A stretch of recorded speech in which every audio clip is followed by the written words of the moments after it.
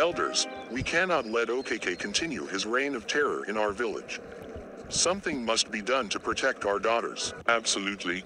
That scoundrel has hoodwinked numerous women across the 9 villages, exploiting widows and married women for monetary and other gains, and leaving a trail of baby mamas in his wake. Moreover, he's recklessly spreading diseases.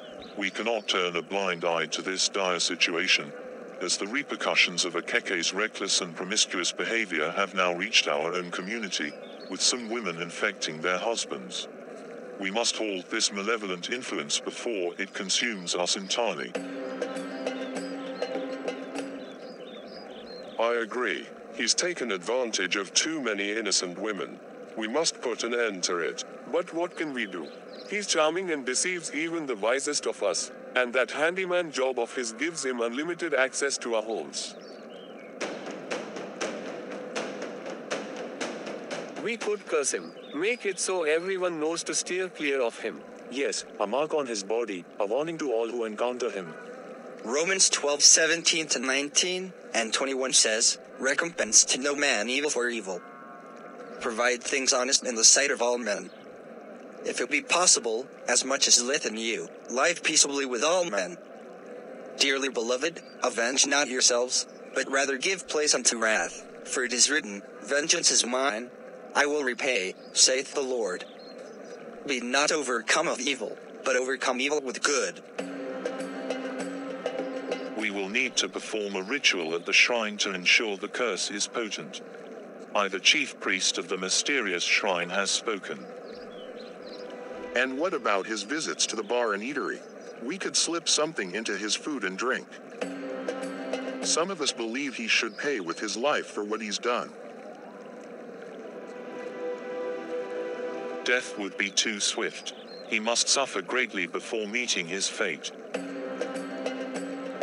Perhaps we should just talk to him, warn him of the consequences. Talking won't undo the damage he's caused. We must act decisively. Agreed. Let us proceed with the curse and ensure OKK faces justice for his deeds. A few days later. It's a new day. What's this burning sensation on my face and body? What's happening to me? My face, it feels like it's on fire. Maybe it's just sunburn. OKK rushes to the mirror and sees the blisters forming on his skin, panic rising. Oh no, no, no. This can't be happening. OKK tries different remedies to ease the pain, but nothing works. OKK, you missed breakfast and lunch. Are you okay? What's wrong? I'm not coming out, Mother. Just leave me alone. Mom Nakakant barges into the room carrying the spare keys. You forget that this is my house and I have the spare keys to your room.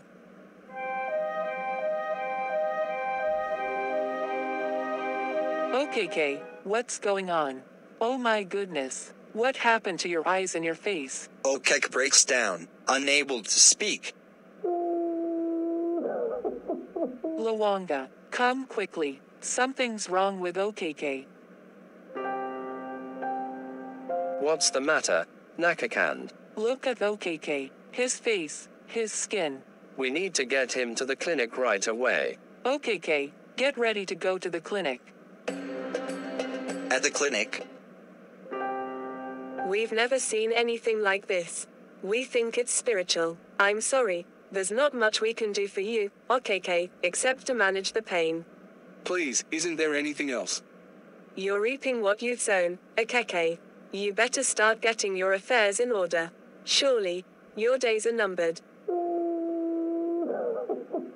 How can you say that? Everyone knows what sort of person OKK is. Pray that this strange illness doesn't consume him. Personally, I think he's been bewitched. Someone or some people in the village are tired of him. I think he stepped on a tiger's tail. No one asked for your opinion. Just do your job, nurse. Enough. We need to focus on getting OKK the help he needs. Yes. OKK, amidst tears, begins to pray for the first time in his life, seeking forgiveness and guidance. A few months later. Come on, OKK, it's time to get some fresh air. You can't keep locking yourself in your room like this. But, Mother, what if people see me? What will they say? Don't worry about what others think. You need to take care of yourself. Besides, it's important to get some sunlight every morning. Okek reluctantly agrees and follows Nakakand outside. They walk into a forest glade. Look, OKK, there are some familiar faces. Why don't you go say hello? I don't think that's a good idea. Nonsense. Just be yourself. Okek approaches the women, but as they notice his appearance, they either flee or start whispering among themselves. Is that Okiki? What happened to him? I heard he's got some kind of disease. Look at his face. Okek's heart sinks as he overhears the gossip. OKK is now a shadow of his former self. How the mighty have fallen. This is witchcraft. They also put some concoctions in his food and drinks at the village bar and eatery. Some of the village elders told me what they did to him. I saw such a case only once during my childhood. Only the Lord can break the curse. There is no known antidote for his skin condition. So, what you are saying is that OKK's condition is permanent. No condition is permanent. The Lord can deliver him from all evil, sicknesses and diseases. However, he needs to genuinely repent of all his sins and surrender all to God. Only time will tell. I hope this serves as a warning for all wicked and promiscuous folks who don't fear God. Shush, here comes Nakakand. Excuse me, ma'am. Do you know what's wrong with my son? No, I can only speculate. Oh, yeah, it seems that your son has a rare disease. You should be careful. It's best to keep your distance from him to avoid contracting it yourself. What? I had no idea. Thank you for letting me know. Nakakand agrees, feeling a mix of shock and sadness as she realizes the gravity of Okek's condition. Mum Nakakand, so here you are.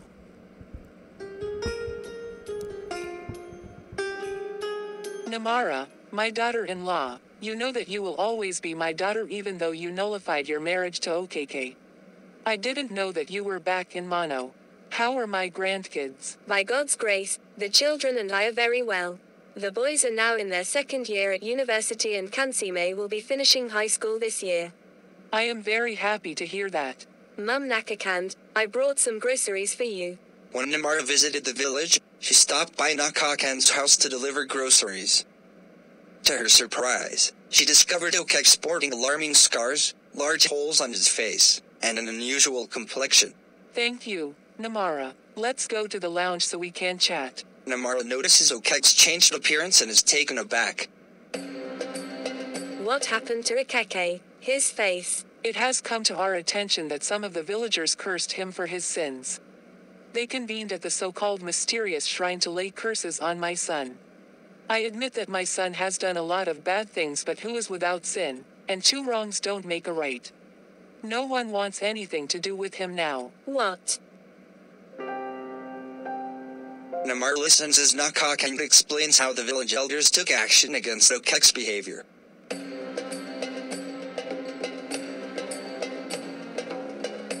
Hi Okeke, I am sorry about what happened. No one deserves this. I am experiencing the consequences of my sins. Being confined to this room has allowed me ample opportunity for introspection. I've come to the realization that I've been following the wrong path all along. Instead of taking responsibility, I've been attributing my mistakes to external forces like demons. Furthermore, I associated myself with the wrong crowd, indulged in substance abuse, and showed disrespect towards women. I lacked fear and genuine belief in God. It's evident that my poor decisions have brought me to this unfortunate state. As the nurse pointed out, my time is limited, and I am determined to devote my remaining days to repentance for my sins and seeking liberation from all forms of evil. I heard from the children how your lives were transformed after experiencing deliverance. I'm fasting and praying for that same grace to come upon my life. I can confidently say that I am a different person now. I'm not surprised. He brought this upon himself. Namara leaves, feeling a mixture of pity and relief that justice has been served. Deep down, Namara knew what she had to do. She had to seek out her pastor and other church members to visit Okek's compound and pray for his deliverance. Mum Nakakand agreed and said that she'd fast and pray for her son as well. Namara wanted nothing to do with Okek, but she was convinced that he was being tormented and controlled by malevolent spirits. Despite her reluctance, she resolved to do everything in her power to assist Okek, particularly now that he appeared to be sincerely repentant. Pastor, I believe Okeke needs spiritual intervention. Can you and some church members visit his compound and pray for him? Of course, Namara. We'll gather a team and go pray for him. Thank you. Nakakand agrees to join in prayer and fasting for Okek's deliverance. I'll be praying fervently for him. He's in a dark place, and he needs God's light. A few days later, the pastors and church members visit Okek's compound, praying fervently for his deliverance. Okeke, we're here to pray for you. We believe God can set you free from whatever is tormenting you. Thank you, Pastor. Psalm 107, 20 KJV says, He sent His word, and healed them, and delivered them from the destructions. Matthew 6:13 says, And led us not into temptation, but deliver us from evil, for thine is the kingdom, and the power, and the glory, forever. Amen. And John 4:23-24 says, But the hour cometh, and now is, when the true worshippers shall worship the Father in spirit and in truth, for the Father seeketh such to worship him. God is a spirit, and they that worship him must worship him in spirit and in truth. Amen. Let us pray. Heavenly Father, I come before you in the name of your beloved Son, Jesus Christ, our Lord and Savior. I lift up Okeke before your throne of grace, knowing that you are the Almighty God who has power over all things, including the forces of darkness. Lord, I pray that you would deliver Okeke from every evil spirit that seeks to torment him. I rebuke the spirits of lust, fornication, adultery, lying, deceit, theft, sickness, promiscuity, and all other forms of darkness, including evil soul ties, that have ensnared him. By the authority of Jesus Christ, I command these spirits to leave Okeke's life and never return. Lord, I ask that you break every chain that binds Okeke and set him free from the bondage of sin.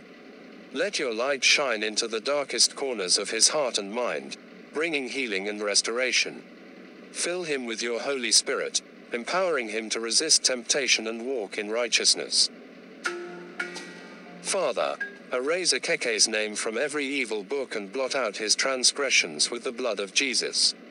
Let him experience the fullness of your forgiveness and mercy.